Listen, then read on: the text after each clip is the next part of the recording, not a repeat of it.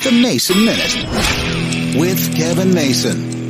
In the world of Wall Street, when the quarterly reports come out, everybody gets talking. And usually, it's all about the minutia. They're looking for things to either get excited about or complain about, and since I don't play the stock market, most of it doesn't matter to me. But I saw a story the other day that was interesting, and it said for the first time ever, Facebook viewership, or Facebook interaction, if you will, was down from one quarter to the next. Yeah, they dropped in daily users for the first time ever in, 15 years they've been around? Now, here's the interesting part. Facebook has, on average, 1.3 billion users per day across the world. And last quarter, it dropped from 1.93 billion to 1.929 billion. 1 million less people were using Facebook over the quarter than the quarter before. It could be a glitch or an anomaly, or it could be something worse. They lost 1 million users by day, part of the reason why their stock went down. Most people would be freaked out by losing 1 million anything a day. Facebook, no big deal when you're talking billions with a B.